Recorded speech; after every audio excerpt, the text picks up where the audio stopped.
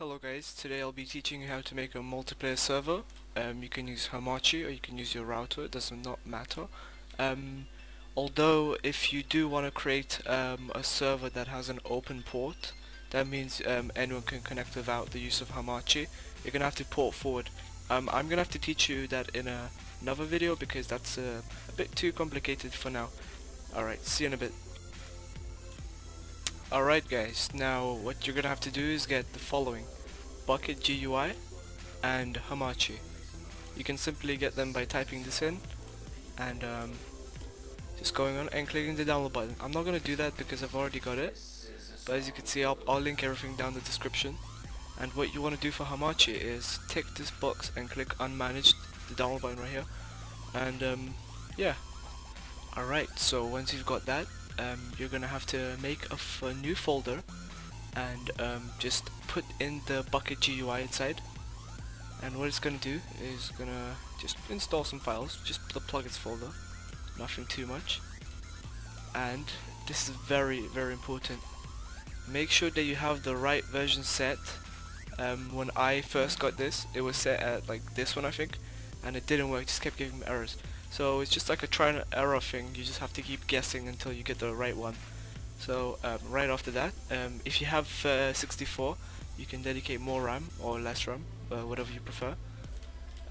We also have plugins here, you can play around with it later.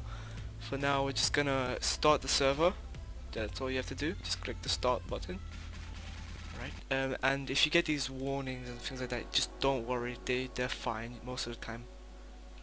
Yeah, so now it says you need to agree to this, so you go back to the folder that you made and double click on the text file, and instead of false rename it to true.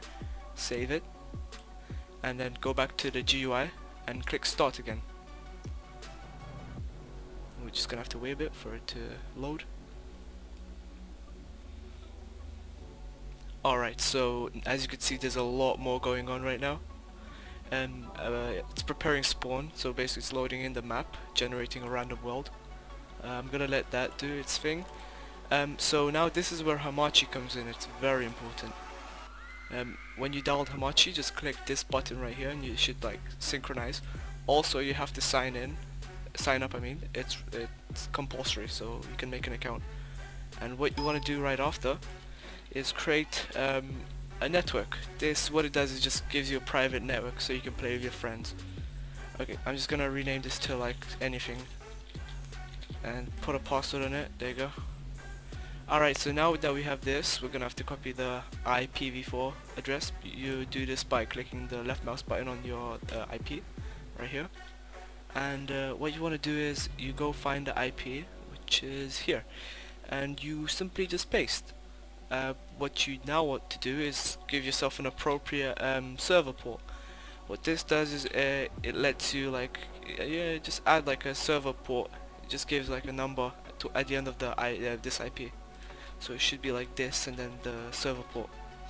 And now you just want to click save and rerun the server. Actually don't do that, just click restart. Okay, should reload everything. This is taking a bit of time. I'm just gonna end the video and go to Minecraft. So you might have seen the error that I had earlier on. This was because of my server port. So I have two servers, which is the video server and the bukkit server, my original server. So if we go to the notepad, you can see the IP port is 27016, and on the video server, if you have more than two, make sure you don't make the same mistake that I did of having the same IP ports. So now instead of 6 I changed it to 5. I'll move this to my other desktop. Okay, so now what we're gonna do is run Minecraft, which is already on. Now we're just gonna click on multiplayer. We're gonna tab out a bit. Oh, second guys. Okay, so what you guys want to do now is go on Hamachi and make sure you already have a server set up. This is important so that your friends can connect as well. You just give them this by going on join. You type in this and then the password if you made a password, and then yeah, they can join. They also need Hamachi of course. Okay, so let me go back in. Okay, so now they will also need this IP, the IPv4 address that we had. You copy that and you go into Minecraft, add the server, paste the IP, and now this is what the port is used for. 2715. Done. Sorry guys, my mistake. I forgot to run the server.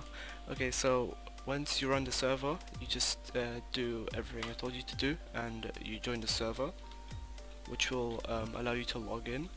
And yeah, there you go. Yeah, it works. One thing that you might need to do if you have cracked is when you don't buy the game, you're gonna have to get out of the server, click no, go back into the server and click on the server notepad. Also, if this is not a notepad for you, just find the server folder and open with notepad. It's pretty simple. Okay, so let's go back to the main point. Now if you have cracked, it's really important that you change this to false. What this does, it just turns off online mode, meaning premium mode. It basically means premium mode. So when you click false and save, did I save that? Okay, yeah. And you rerun the server, your friend or you yourself can now play on a cracked server. Basically, you don't require premium to play on a Minecraft server. Also guys, I forgot to mention that once you log in, the GUI is really good because you can quickly de-op, as you can see in the console, just de-ops and ops.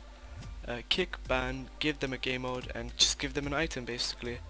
For example, I can kick and then, let's go back, kicked by an operator. Yeah, so it's really useful because you can manage everything on this GUI. There's some errors, but I don't think they're too important. You have a task manager, don't really know what that is. A bunch of pre-installed plugins. Well, they're not pre-installed, you can install them, but they're pre-loaded, I guess. And yeah, you don't actually have to go to the server text file. I just discovered that you can change everything through here, which is very convenient. You can always make a backup and some more options, I guess. So yeah. Anyways, oh, also I forgot to tell you, if you turn off premium mode, which is also known as online mode, you lose your skin if you have premium. That's because you're being taken as a non-premium user, therefore you won't have a skin preloaded.